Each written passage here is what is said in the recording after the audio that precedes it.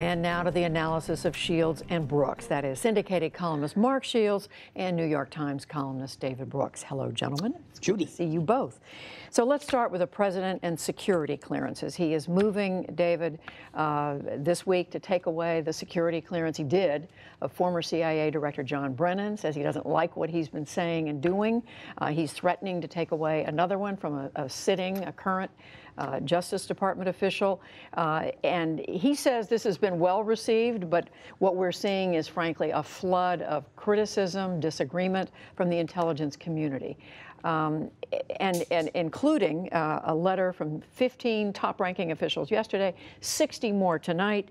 The Navy admiral retired who ran the Osama bin Laden raid put out his own statement defending John Brennan, whose clearance was taken away, and offering to have his own security clearance, give that up for the president. What has Donald Trump accomplished by doing this? Well, I mean, he's politicized something that probably shouldn't be politicized. But I confess I have trouble getting my knickers in a twist about this one. A lot of us don't have security clearances. It doesn't seem to be a problem in life. The reason they keep people on security clearance after their time in office is so they can offer advice. And I think, frankly, it's a little of a vanity thing that people get to say, oh, I still have my security clearance. And so when it's taken away, but John Brennan wasn't giving the Trump administration advice anyway. And so the idea that they have to live without security clearance after they've been out of office doesn't strike me as one of Donald Trump's most massive transgressions in office. It doesn't strike me particularly as a free speech issue. John Brennan and the rest of us without security clearance are perfectly free to have our speech. And I guess there's some disadvantage, career disadvantage, people who may be younger. But of the top 5,000 Trump transgressions, I would not put this high on the charts. Not a massive transgression, Mark? I disagree with David. I mean, I begin with William McRaven, the former commander of the U.S. Special Command, who did lead the raid that took out Osama bin Laden in 2011, who's a retired admiral, who is not, let it be noted, a talking head on television, never has been. He's not somebody who comments. He has been the chancellor of the University of Texas. He was known as Bullfrog because that's the senior member of the Navy SEALs, and he was the senior member of the Navy SEALs. He was a thoroughgoing professional, and he emerged. And he not only defended John Brennan, whom Donald Trump made it quite clear he's attacking. He's attacking because of the Russian investigation. He blames them, just as he got rid of James Comey, which he admitted simply because he wanted to get rid of him and because he feared him, not because of the Rod Rosenstein memo on Comey's dispassionate, less than dispassionate activity in the Hillary Clinton matter. So what you have is somebody, McRaven, saying the following: through your actions, you have embarrassed us in the eyes of our children, you have humiliated us on the world stage, and worst of all, you have divided us as a country. Nobody has a right to a security clearance, but what Donald Trump has done is he's politicized it. And this has never been done before. Security clearances are lost because of alcoholism, because of drug use, because of behavior that compromises your position with that kind of information. There was no leaking of confidential information. If there had been, Donald Trump, who's not very careful about his charges, remember the birther dispute, certainly would have raised that. But so, David, what about Mark's point? Politicization, a chilling effect, which is a point that others have made. Yeah, no, I agree. I said it right at the beginning that I think he's politicizing something, and the whole ethos of the whole Trump administration has been it's like a family business, and the norms and standards of our government are things they walk all over for the suit of their own, Donald Trump's own perpetual feuding with whoever he happens to be feuding with. So I don't want to emerge as the great defender of Donald Trump on this. I agree with the statements that have been made against him, but it just strikes me as you know, will it have a chilling effect? I can't imagine anybody of conscience, which I take Brennan to be, would inhibit his own statement of the truth because he's going to get, because as a retiree, he's getting his security clearance taken away. And So again, I don't want to seem like I'm defending Trump. I just don't think it doesn't rise to me to the level of high crimes and misdemeanors. Mark, the other person the president is attacking this week from a different direction is a woman who was very close to him, worked for him as an associate going back to the days of The Apprentice, the reality TV show that he did for many years. Goes back, I guess, 15 years, Omarosa Manigault Newman. She's written a book. It's harshly critical of the president. A lot of people have questioned her credibility, but now she's producing audio recordings to back up what's in the book, and we've learned now that they're video recordings as well.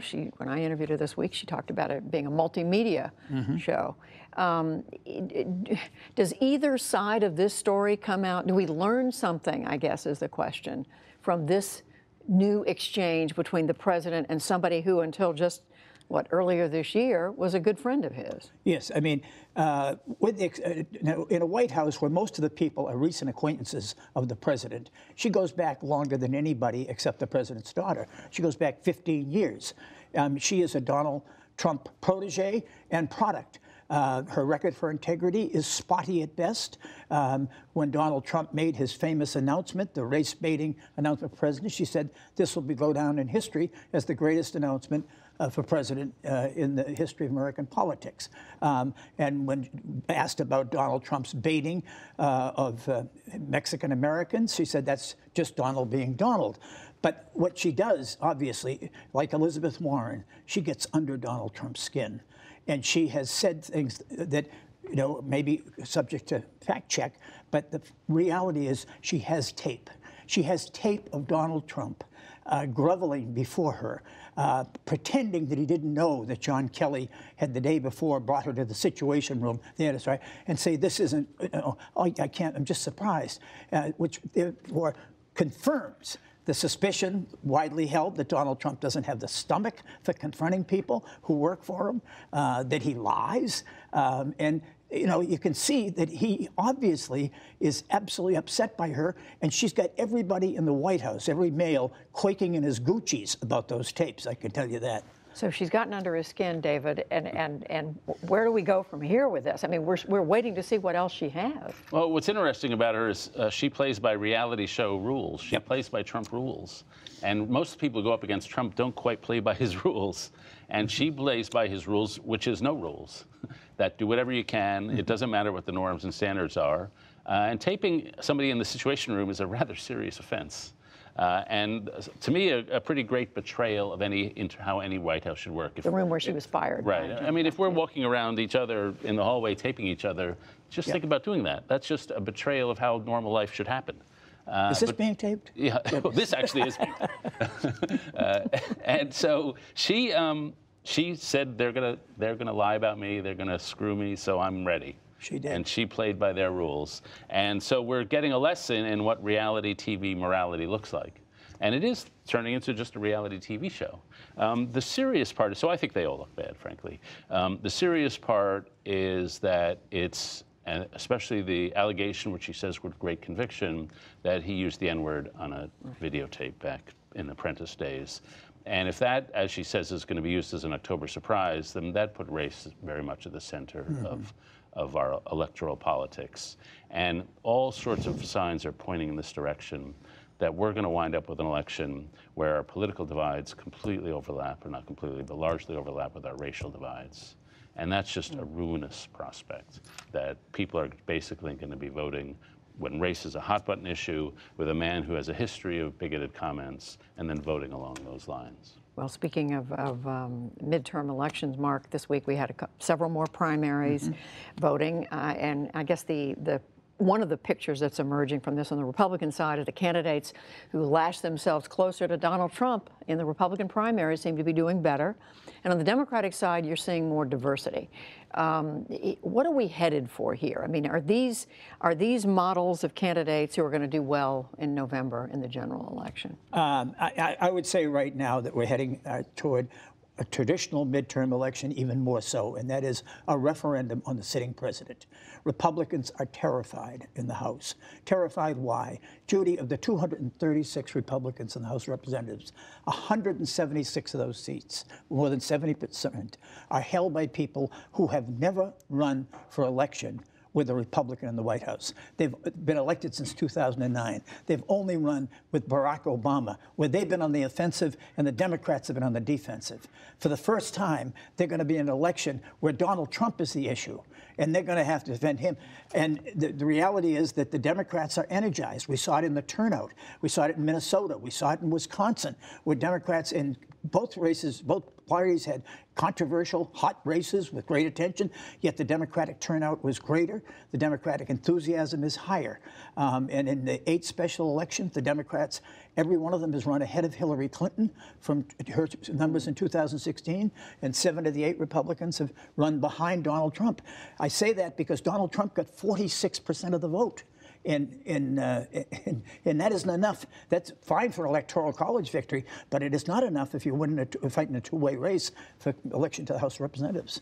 David, what about on the Republican side with these candidates who are closer to Donald Trump doing better? Yeah, well, it's not only that Republican voters like Donald Trump, or tolerate Donald Trump, but they enthusiastically demand loyalty to Donald Trump. And so in Minnesota, Tim Pawlenty, the former governor, had made some comments, some critical comments about Trump after the Access Hollywood tape, and has since gone back and voted for Trump, but he was punished and he lost. And so we saw that with Mark Sanford in South Carolina. And the message has been sent by the voters that it's not only, if you're a Republican primary voter candidate, you not only are got to be sort of on board, you've got to be firmly on board. And in Kansas and in case after case, the more firmly on board has won. And so we're going to get candidates of that flavor running against a much more diverse Democratic field, which looks more like the country. And that's why I think the issue will be diversity and demography. And that'll be an issue with Donald Trump at the top. We've got a couple of months to figure it out. David Brooks, Mark Shields, thank you both. Judy. Thank you.